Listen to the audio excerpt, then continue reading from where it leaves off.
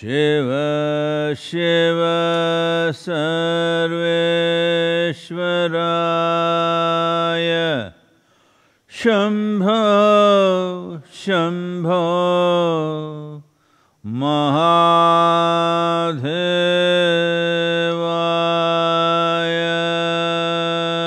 Mahadevaya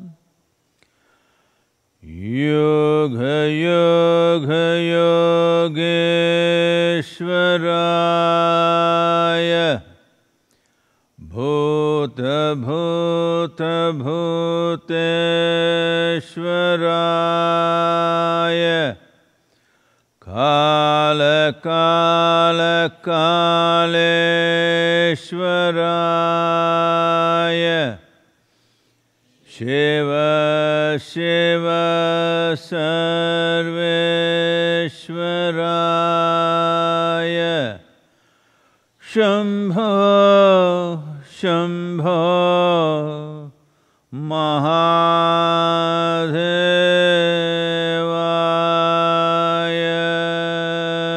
Mahadevaya Yoga Yoga Yogeshwaraya Bhuta Bhuta Bhuteshwaraya Kala Kala Kaleshwaraya Shiva Shiva Sarveshwaraya Shambho Shambho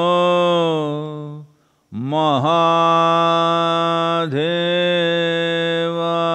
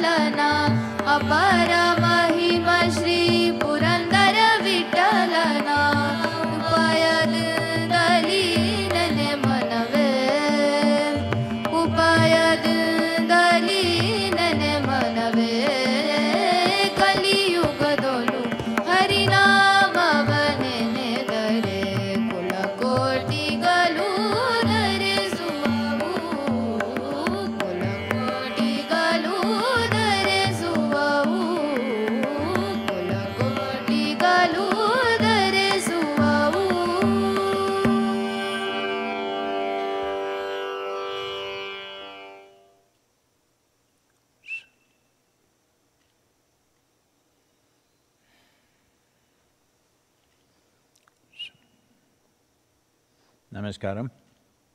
Namaskaram to all of you, wherever you are. Well, particularly if you're in India, as you know that this pandemic numbers are hitting real highs, nearly 77,000 in the last 24 hours, new cases, over 1,000 deaths. In many ways, I think leading the world in the numbers. This may also be because the testing is happening over 1 million per day. But the silver lining is the recovery rate is very good. But the challenge is not only of death, the challenge is of ill health, which may persist, psychological struggles that people go through because of isolation. I have dozens and dozens of people every day informing me about how their father died of virus and they could not go to attend to him when he was alive during his last days, nor could they go to attend to his last rites. Brothers, sisters, mothers, children being lost and not even able to be there to find some kind of emotional closure to these losses. So these are hard times, challenging times. Apart from that, economic challenges, loss of livelihood, closure of thousands of businesses, over 19 million job losses in India alone, similar things happening in most other countries. Well, this is where we are right now. And as as all of you know by now, the UN agencies are saying the pandemic could last for 2 years. Well, I've been saying that too. It may go down in its intensity or our ability to handle it may get enhanced, but it could last for 24 months or 30 months, very much a possibility. We have to come to terms with new parameters of life. When I say new parameters, if you lived here 100, 200 or let's say 500 years ago, I've been around when my great-grandmother was talking to her friends who are of similar age or little less than her. All of them at some point discussing in their life how many children they have lost. Almost all of them had definitely buried their husbands. No, I'm not saying they did, but they attended to their death, did not facilitate. And children lost many other people who were dear to them, way younger than them. They lost in their life. So this has been the history of humanity, that every generation, people had deaths all around them. As if that was not enough, wars, famines, pestilence did things of their own. As you have heard from history books, that whenever raids and wars happened, terrible things that happened to men and women and children, villages and towns burned down, all this. In that sense, we are a very fortunate generation that such things have not been happening to us. I know if I say this, I will be very unpopular, but you know I am known for this, to say unpopular things, which will be accepted after some time, later. In that sense, as a generation of people, the hit that we are taking in terms of this pandemic is a soft hit. Well, immediately if you're getting bristled up, how can you say this, I lost somebody dear to me, I lost my friend, I lost my business. I know that, I very much empathize with that. But just look back and see, 80 years ago, World War II, what those people went through, we have not seen anything like that. We have not seen such horrors. But they survived, they came out of it strong, created nations, built cities back, almost like it did not happen. Today, if you travel through Europe, which was the heart of World War II or World War I, you don't see a sign of war. This is what human beings are capable of, this is what we must look at. Because people are predicting a mental health pandemic, suicide pandemic. I hope nobody here is complaining or planning mental health issues as a part of your pandemic menu, at least in the yoga center because it's very easy to fall into that pit, very, very easy. All I have to do is withdraw into a corner and think everything is going wrong. It is, many things are going wrong, but we are still alive, so nothing is really wrong with our lives. Do not misunderstand social arrangements, psychological and psychological and emotional situations as life. This is the decor of life. Minus the decor, life is still on. So, now that I'm here in United States and travel doesn't look very attractive, getting into a plane, I think is the worst thing to do right now. I'm not fit enough to swim back to India. So we thought we will make the best use of it. I must tell you this, probably in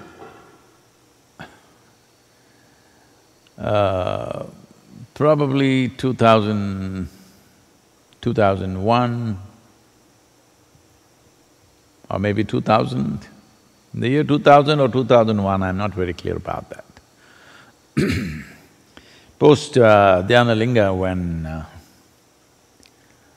when people were doubting whether I will live or not, at that time, I took a break and spent some time in near the Center Hill Lake.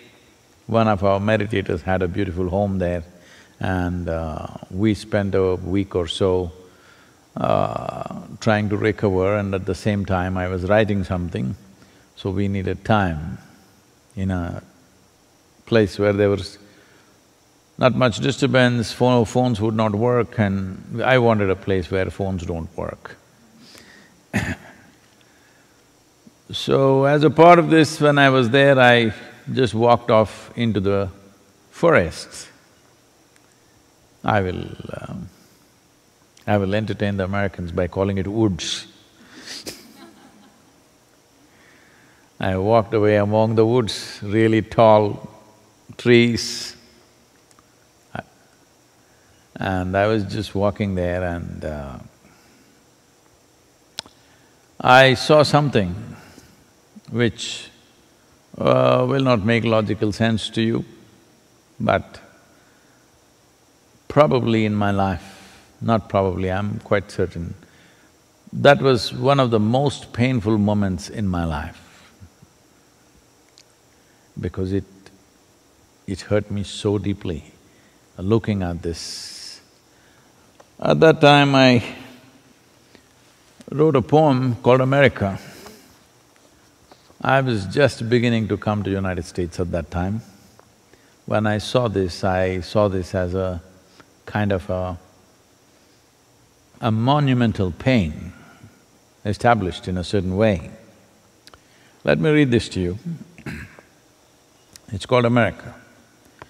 The brooding darkness of these woods fed upon the native blood.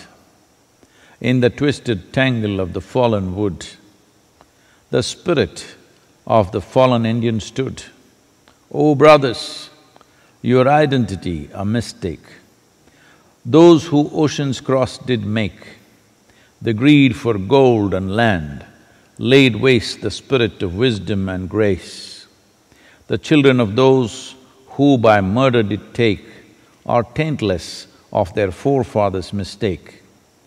But those who lived, fed upon the milk of courage and pride, stand as spirits of defeat and shame.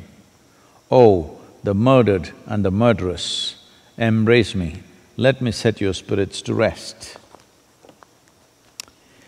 Well, since then I've been thinking we should explore a little bit of the Native American culture, their spirituality, their occult, their rituals and practices. We made a few trips in certain regions, but never a comprehensive trip, never really managing to pay enough attention to it, though in many different ways, from various different directions, this influence has come towards me because of horribly crazy schedules. Every time I come, sometimes I'm in 3 different cities on the same day. Virus has put us to rest. So, now we are thinking of doing this. We will do this sometime in September. That is because this is… the nature of this culture is such. Maybe almost all of you, at least in this part of the world, and nobody has gone without hearing the song of Bob Dylan about blowing in the wind. That blowing in the wind term comes from Native American culture, where it's always about feeling the wind and sensing what is happening around you. I've spoken about this in the past when I was in a certain part of Canada, north of Vancouver.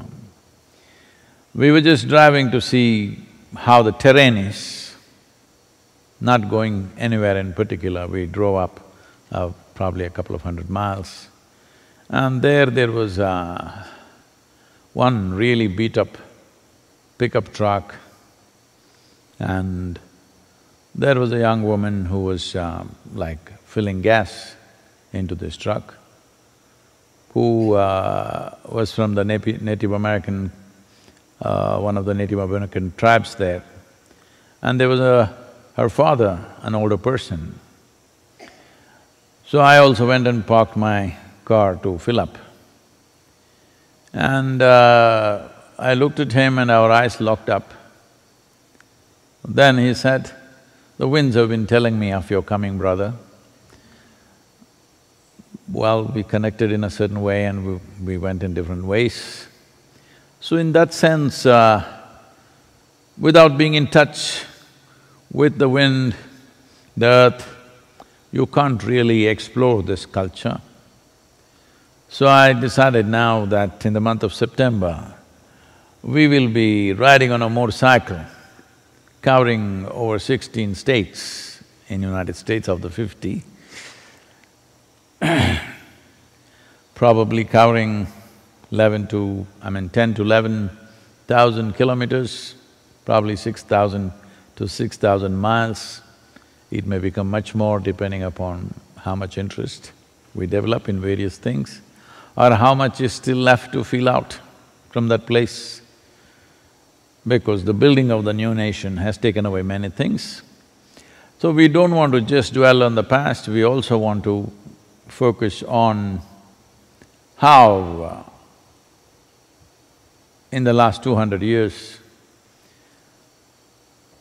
people managed to build a whole new civilization.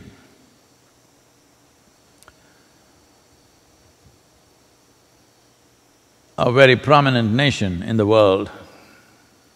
Their struggles, their fights, their longing for a new opening, and various things.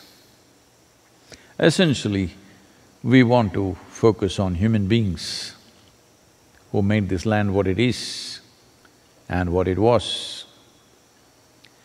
The culture of what you call as Native Americans goes back a very long time.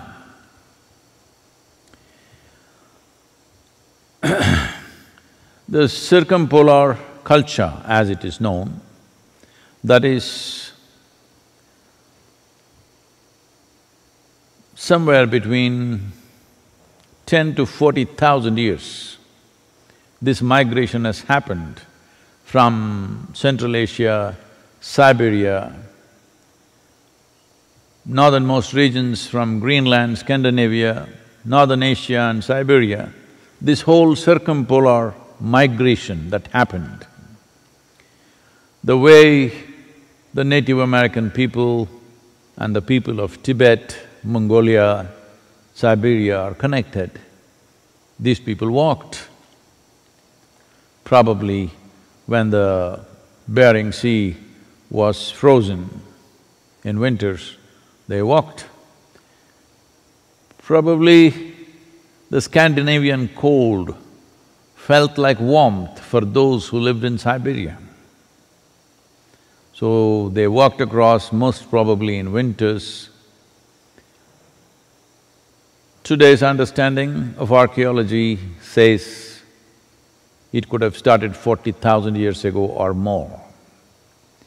So this is not something, a single migration, must have happened as a trickle from Canada or northernmost part of Canada down to South America. Over 300 tribes or nations existed at one time. Well, today the whole geography has changed in many ways, but these are cultures, except for some of the South American tribes, these are cultures which largely followed a nomadic way of life, a little bit of scratching the earth in the form of agriculture, but mostly hunters and gatherers, whose life moved with the mobile food that they had. For example, in Northern America, the tribes moved with the movement of buffaloes, because that was their food. Wherever they went, they went. They harvested them in a wise manner without destroying the herds. But those things have changed. Today you don't see any buffalo. You don't hear the buffalo tremors in the Tennessee land. And most of you are very happy about that. You wouldn't like to be knocked down by a buffalo. But these are the tragedies we have unfolded on the planet, that life in its full vigor has been taken out, and we have created an artificial cell of life. In creating this artificial cell, much suffering has come. When I say much suffering has come, well, the best way for you to understand right now is the virus, the pandemic. Pandemics have happened in the past also, for a variety of reasons which are not in our control. But Pandemics may also be instigated by destruction of habitat for microorganisms. It's possible. I'm saying if there were enough bats and pangolins and bisons or buffaloes, probably they wouldn't bother to jump to new terrain. It's just like how human beings move from one place to another when they feel suffocated in their existing terrain. If England was not an island, suppose there was a way to grow the land like you grow trees, maybe people wouldn't have taken the trouble of navigating across oceans to come to America. Only because the existing habitat felt suffocating. Longing to go and find new land or new terrain becomes important in every life's way. No life simply migrates. Life migrates because in some way the existing terrain is insufficient or in some way it's not able to fulfill their aspirations of whatever that is. So, once again, looking at these cultures, looking at their way of life, their way of addressing their spirituality, their way of organizing their religion may become very important in the world because people were taught, this is the most disastrous idea, heaven. Because people were taught there is a better place somewhere else. Here, we laid this land waste. One important part of these cultures is the land itself is God. Sky is God, land is God, water and wind is God. Well, these things have been dismissed off as paganism or animistic form of worship, but this is important. Instead of being an environmentalist, you must understand land is God because it is the source of your life right now, the very source of your body, the very body that you carry is land. So, bringing this back in a modern context, above all, if you want to experience these things, you must be open to the wind and land because we can't do this journey horseback. We are going on motorcycles, not too many, just enough to shoot. We will capture this maybe couple of weeks or more, covering these 10,000–11,000 kilometers. All this you will be able to follow online on the social media. Short clips will go and little longer clips will go on the app, Sadhguru app. So if you wish to follow this for this journey of maybe 15 to 20 days, you must have the app, and later on, more elaborate part of this, we believe we should be shooting anywhere between 35 to 50 hours of material, which could become 12 to 15 hours of edited material. So that will go on Sadhguru Exclusive. The idea is to address dimensions of life which need not necessarily be logically correct. Our education systems, in trying to be logically correct, have cut out human experience out of human education. Education has completely taken away human experience. Education is all about information. Information that you cannot relate to. No wonder you go about making predictions of mental health pandemics because you become purely intellectual and logical, you have no profound experience of life. So it's important to bring back the significance of these cultures,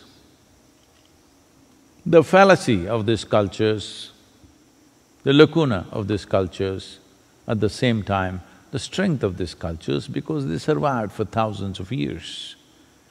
Though genetically, ethnically, they all about the same, still 300 nations or 300 tribes without a geographical location because they're nomadic in nature, moving around, a general area but no fixed location.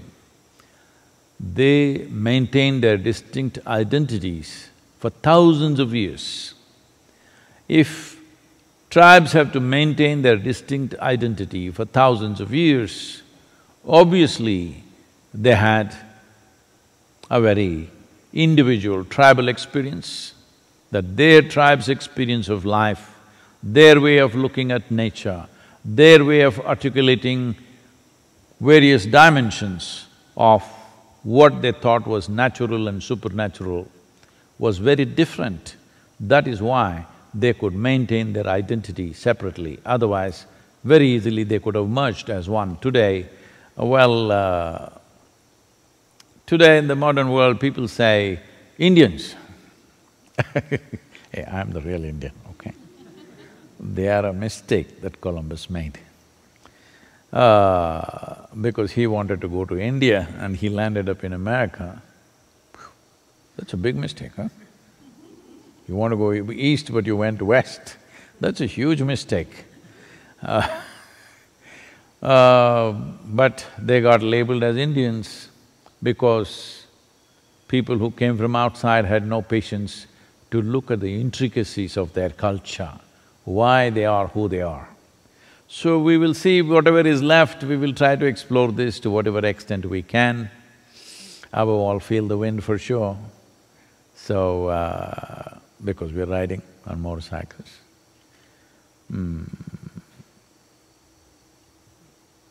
I'm excited, I hope you are.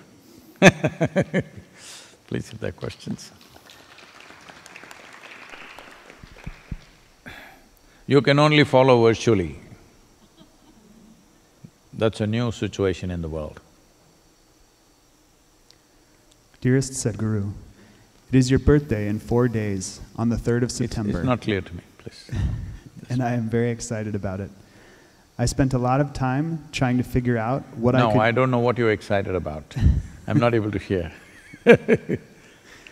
I spent a lot of time trying to figure out what I could gift you, but in vain. Can you please guide me on what I could do for you for this birthday? Please, I didn't understand. What they want to give me? Can you please guide me on what I could do for you this birthday? Oh, on my birthday? What do you want to do? I'm already born.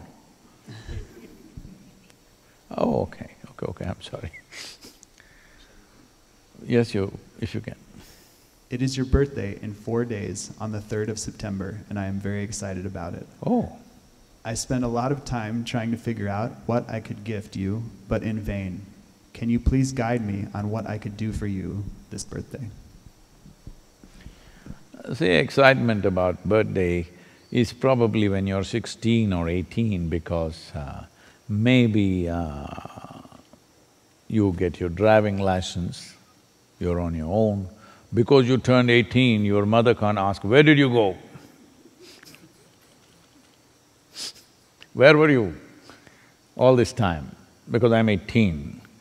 So those were exciting birthdays maybe. At that time I didn't even notice which day is my birthday, because I would be somewhere and I wouldn't even know. Now, birthdays beyond a certain age is like a countdown for you to take off.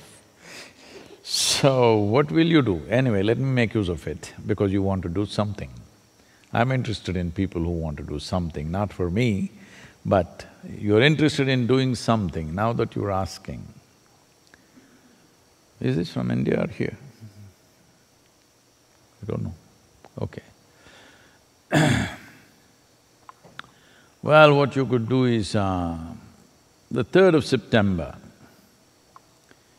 we are seeing how to make this the River Revitalization Day.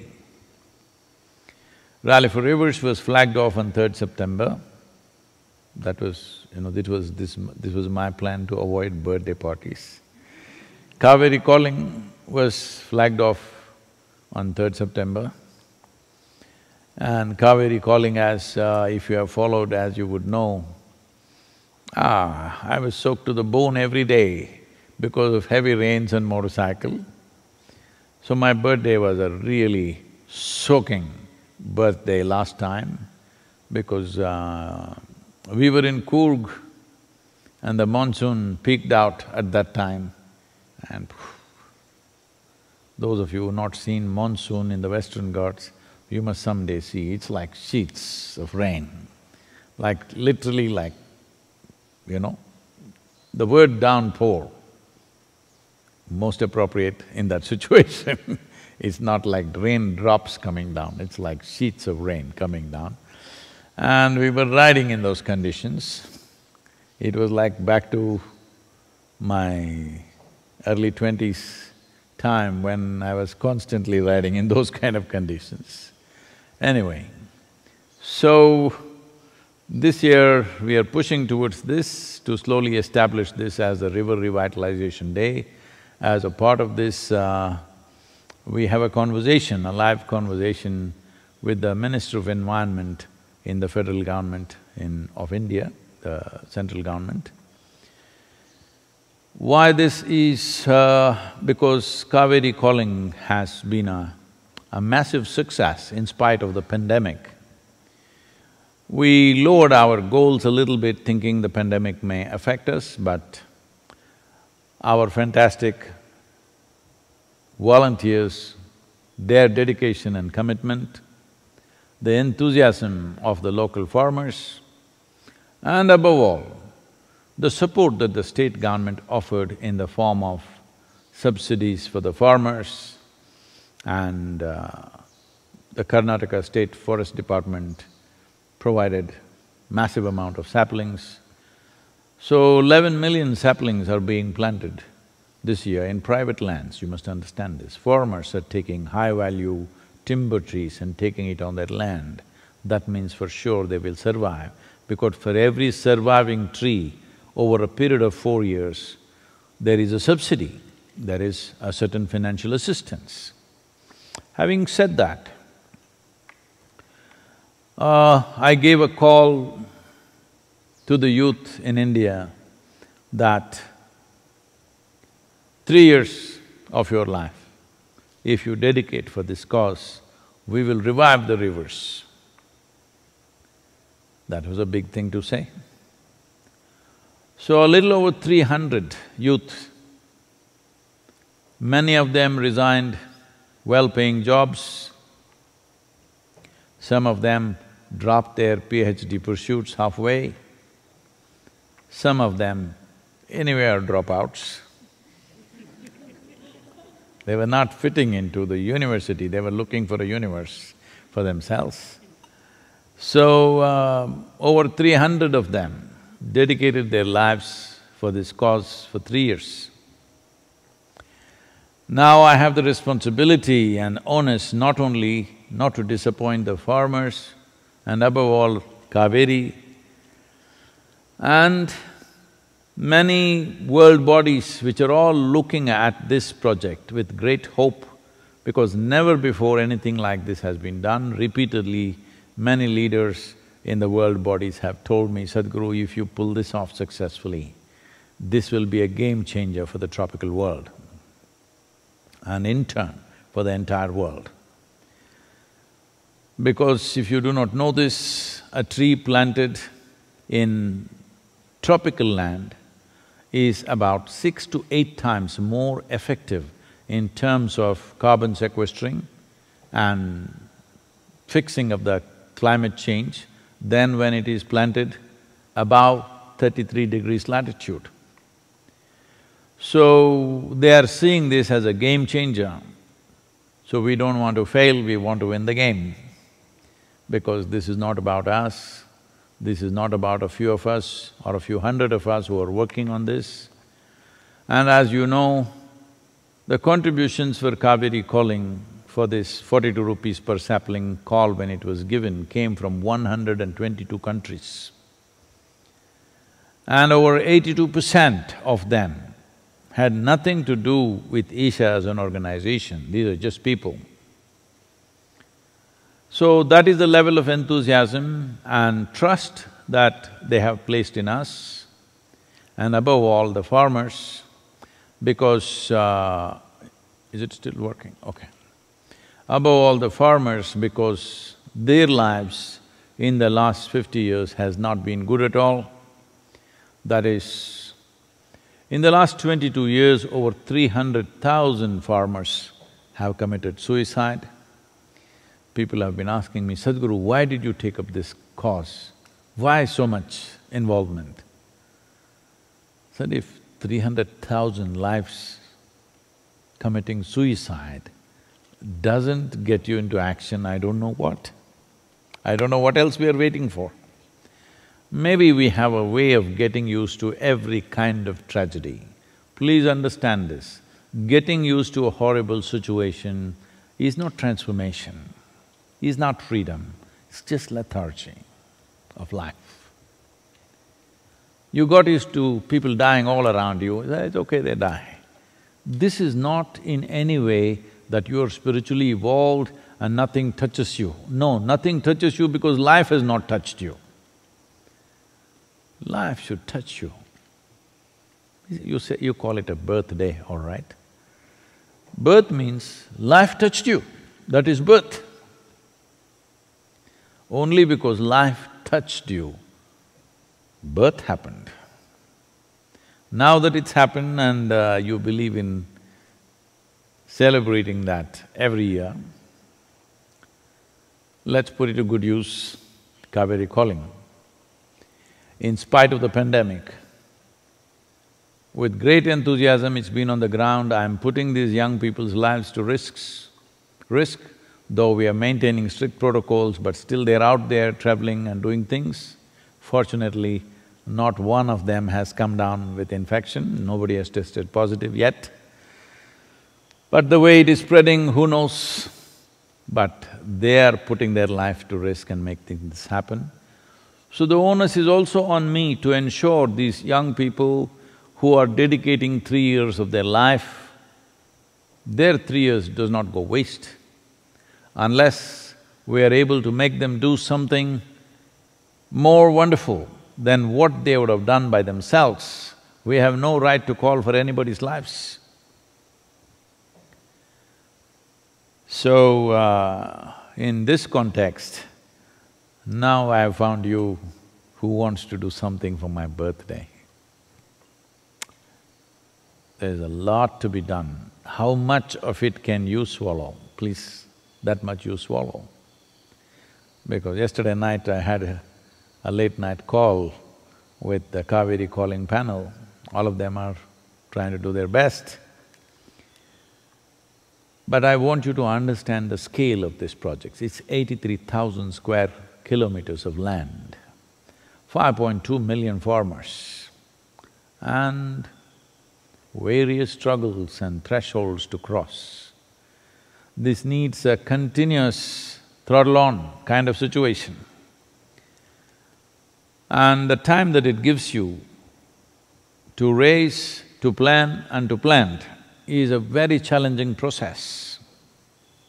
Raising saplings takes a minimum of 8 months, up to 10, 11 months.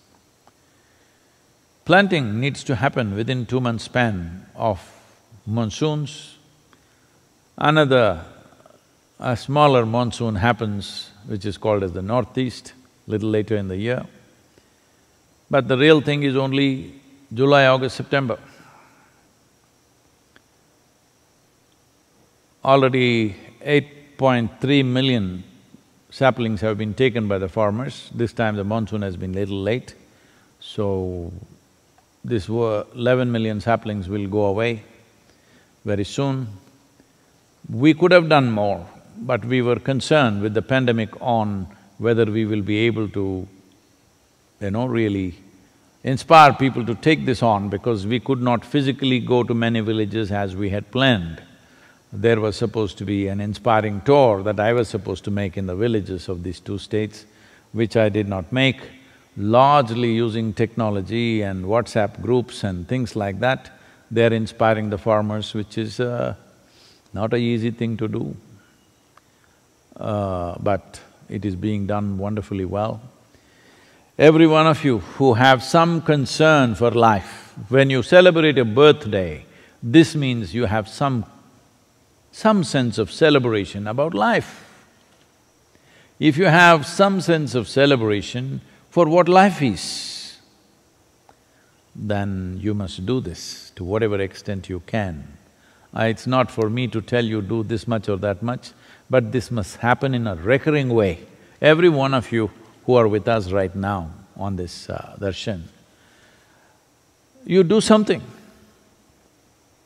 1 tree a month, 5 trees, 10 trees, 100 trees, whatever your capacity. But do it in a recurring manner, not one time and forget, because one thing is, it must be on your consciousness, this is very important. 42 rupees, in United States you can't buy nothing for that, 60 cents. I don't think even the beggar will take 60 cents from you. He also puts up a board, $5. Yes. Even in India, 42 rupees doesn't even buy you a coffee anymore. So, money is not the issue. What is been missing is human concern and care. As a generation of people, let's show that if you're concerned about celebrating my birthday, you must understand it is the birthday which is important. Birthday means beginning of life. If you are so inspired about the nature of life, because that's all we have. You may think you have many things. You have your lumps of gold, carry it on your head now. You have wealth, you have bank balance, you have billions of dollars. No, only thing you have is life. Because you have life, you're pretending to have all these things. The only thing, and really the only thing you have is life. We'll do one thing, if you don't understand what I am saying, let's take your life out, then enjoy the billions and the lump of gold on your head.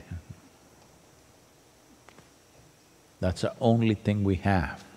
So, Kaveri calling is a committed celebration of life, because without water, without soil, there is no life. Let's make it happen. If you want to use my birthday as an inspiration, I'm fine. I don't mind celebrating birthday every day of the year. Hello? Really, why just September 3rd? If you want, I will do it 4th also, 5th also, December 3rd also. I'm okay, I'm willing, I'm saying. If you are willing, please let's make this happen, this is very important. This is not my work, this is not Isha Foundation's work, this is a generational work. We must make this happen, it's very important.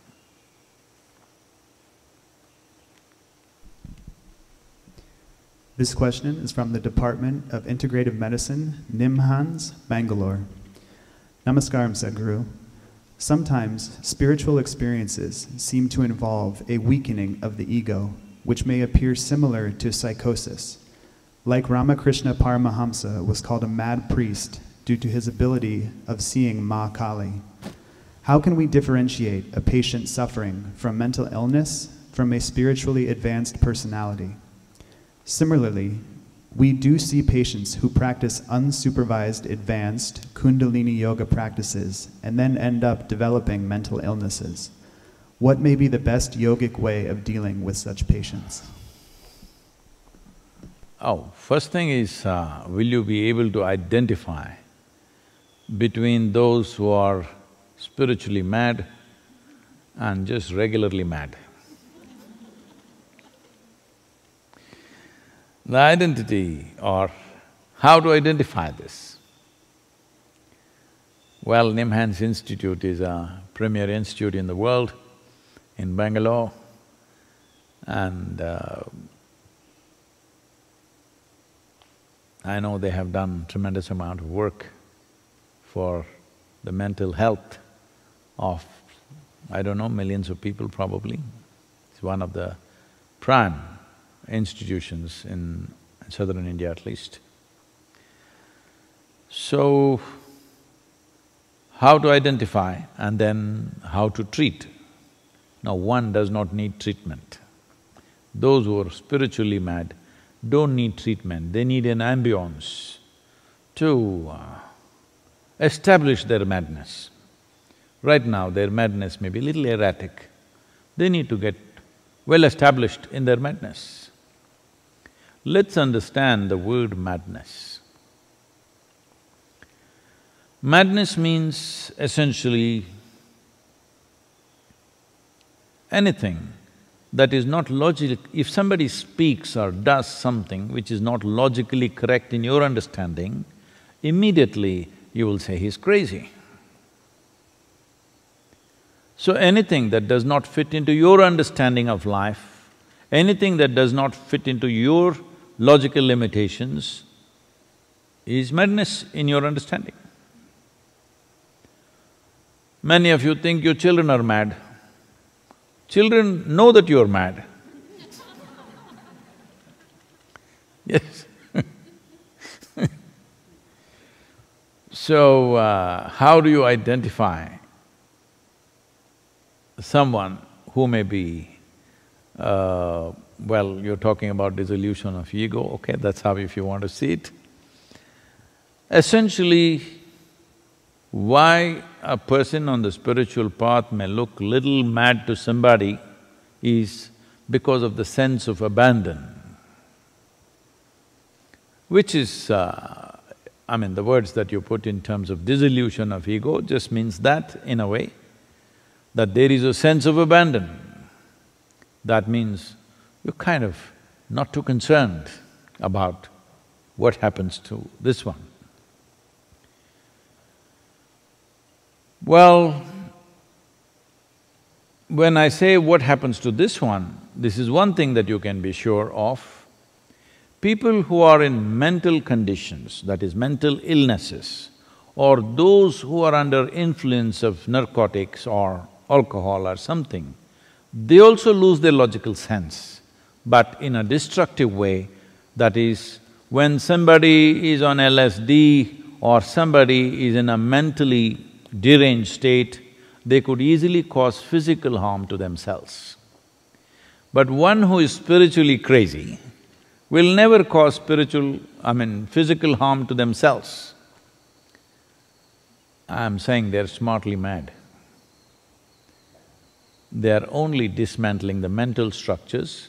They know clearly that physical structure cannot be dismantled because if you dismantle it, you can't put it back. But a mentally deranged person does not know this. One who is under the influence of narcotics do not know this. They can physically dismantle themselves. In the sense, there have been many cases where drunken people or drugged people or even mentally deranged people have jumped off buildings or mountains or whatever high places. That never will happen with a spiritually crazy person because they clearly understand what needs to be dismantled is only the mental structure. You cannot dismantle the physical structure because if you undo the physical structure, you can't put it back. So that is one sign. When there is no any kind of sign of causing physical damage to oneself, that is one sign. Another thing is, if someone is mentally deranged, one thing is they cannot sit still. But one who is spiritually crazy, if you make him or her sit still, they will sit still for hours on end. So these two can be kind of guiding factors. If you ask someone to simply sit still with eyes closed, that is not possible for one who is in a mentally aggrieved or exaggerated state of mental, activity. Sitting still, closing eyes won't come. But it is good to avoid spiritual madness also because then you will need an ambience of caring people who understand what's happening within you and create a protective atmosphere. So going spiritually crazy, those days are gone. You need to be just little crazy in your head, but very balanced and sane in the world. Otherwise, it's not going to work because there is no supportive atmosphere like that anymore. Even here, these days, nobody takes it.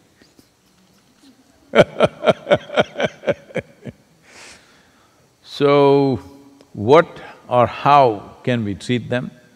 Well, if one is spiritually evolving and at a certain moment or a certain stage of evolution, one looks little out of sorts, please don't treat them, because treatment means, what treatment will you give?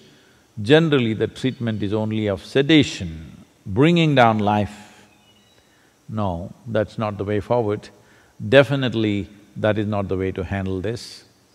I must tell you this, this happened many years ago. The doctors in Nimhans, I'm saying this with utmost regard and respect for your work, because I know how many lives you have transformed and how many lives you've saved from total derangement. So there was a young boy in Bangalore, and he was only 17 years of age, I think, at that time. So he became mentally imbalanced and he was admitted to your institution, Nimhans. I'm talking about late 70s. He was admitted to your institution for, I don't know, maybe 2 weeks or 3 weeks or something like that. Then he came back quite normal and fine, just as crazy as a 17-year-old should be. But the local boys wouldn't leave him alone. They went on saying, "Hey, you went to Nimhans, you're crazy." Because in Karnataka at least, who generally youth who know about Nimhans, if they want to insult somebody, they say, "Oh, he's a Nimhans case." That means he's lost his mind. So they went on harassing him that, "You've been admitted to Nimhans, so you're mad." So one day this boy came, I don't know if it was a genuine thing or he wrote it up himself, I'm not sure about that. He came and pulled out a paper and he said, "See, I have a certificate from Nimhans that I'm normal, do you have?" Of course, nobody else had. So, thank you for all the work that you're doing, and the chances of spiritually crazy people coming to you are very remote, unless there is a very aggressive and inhospitable atmosphere around them and somebody catches hold of them and brings them to you. By themselves they will not come because they are not suffering it, first of all.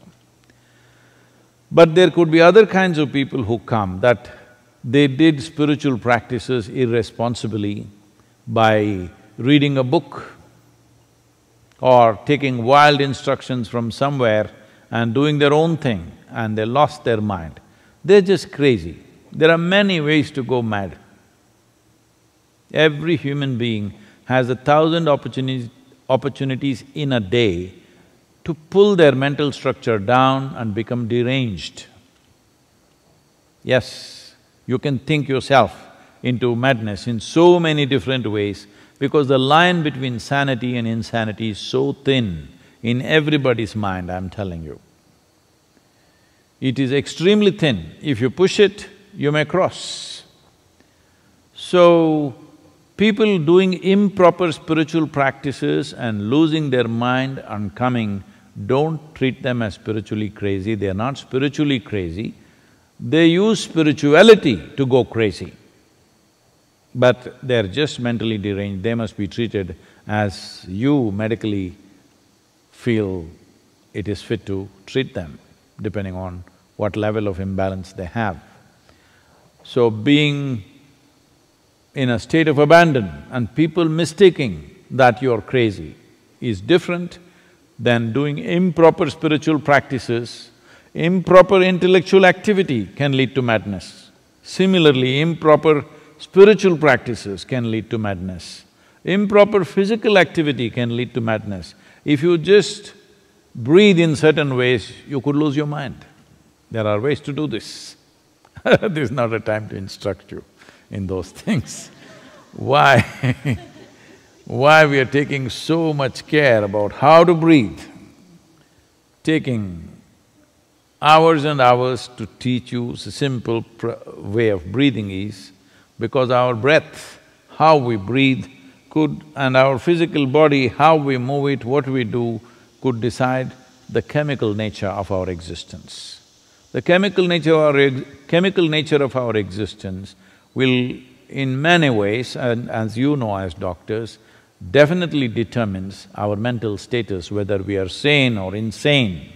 If there is even a branding like that, in the society there may be, but I don't think medically there is a clear-cut branding that somebody is sane, somebody is insane. The question is only, some people are in a socially accepted level of madness, some people have crossed that.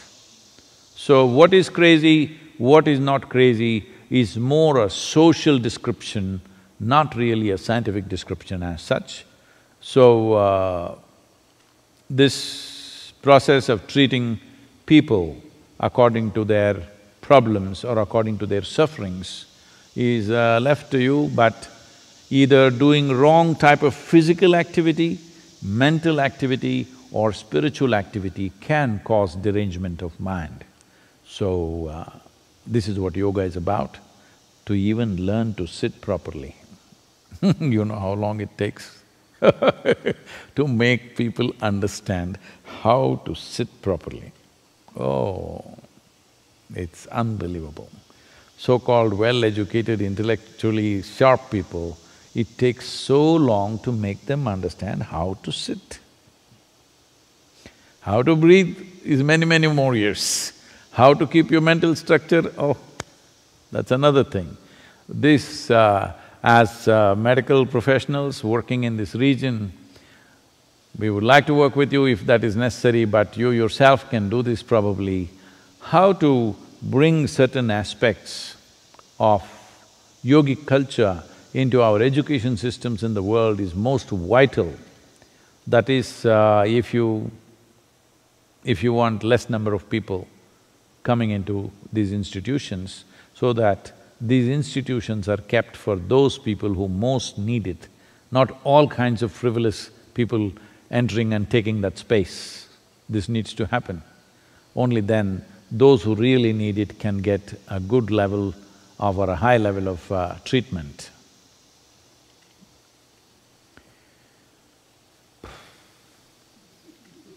Time up.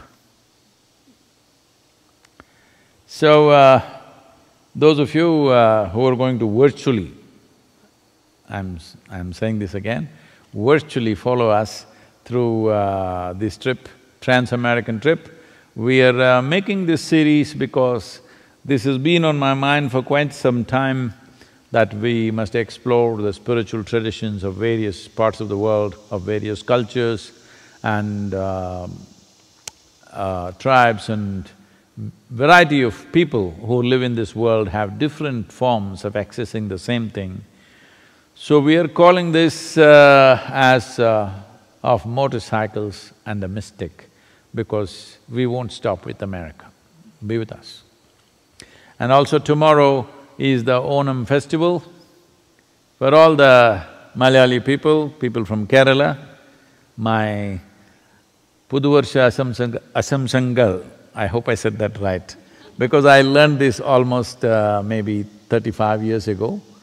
I have not used this word, Puduvarsha Asamsangal. I think I'm right. Anyway, you know, wow, my heart is with you and I wish you even if I said it wrong.